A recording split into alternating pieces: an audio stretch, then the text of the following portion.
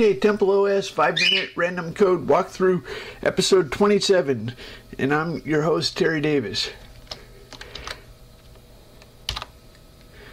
And today we are in Model Gen. Okay, so what we're looking at is this generates sprite models. Let's say you want to do a ball that's 10 pixels radius, and it has let's say about six faces, and anyway 8, and we want it blue. Let's do another one.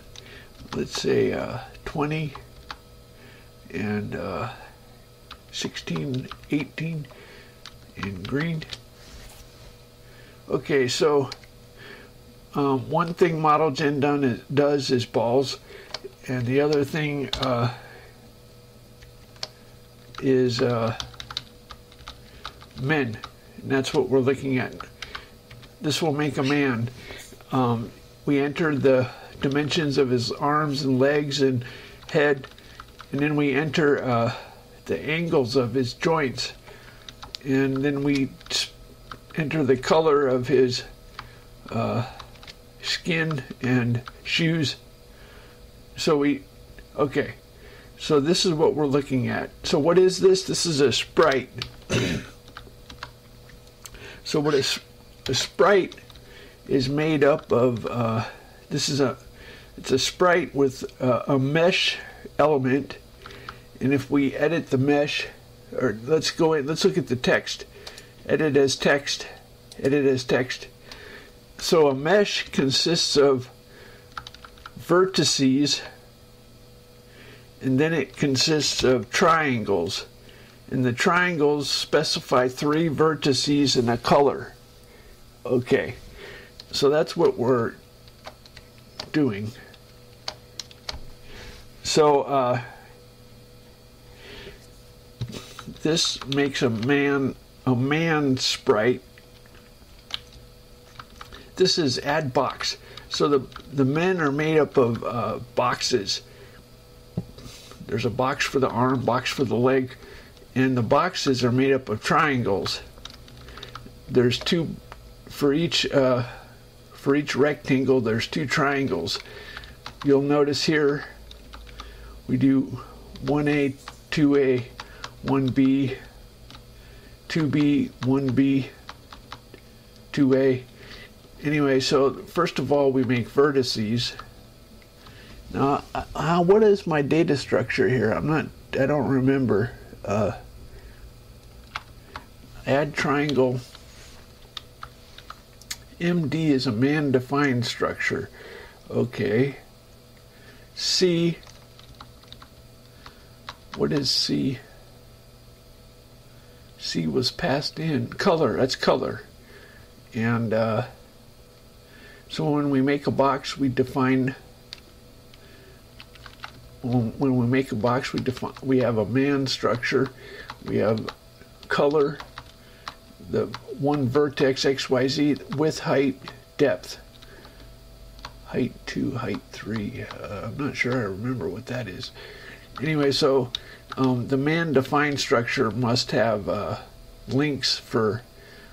Let's go to the top. Here's a man-defined structure, has this. So a man-defined structure has all the. I don't see any links. Normally I dynamically allocate everything. Oh, it looks like I put it into an array. Triangles.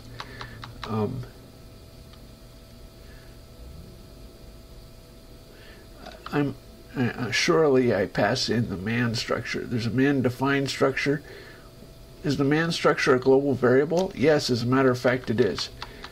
This is a little tiny module with, so global variables are okay. All this module does is one thing, and that's make a man.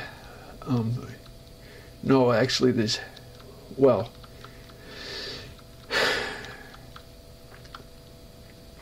I put making a ball and making a man together. Anyway, so let's look at what this add triangle does. So add triangle accesses the global variable and increments the triangle count. Then it fills in the array with the points in the color.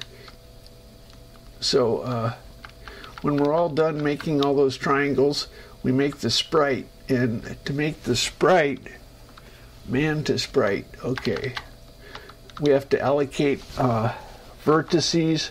We have to allocate for the triangles. And then looks like we just copy from the temporary array.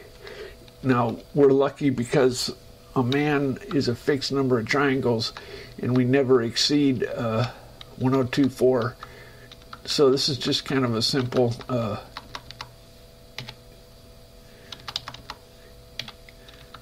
maybe I should add more models, maybe a car, an airplane, I don't know.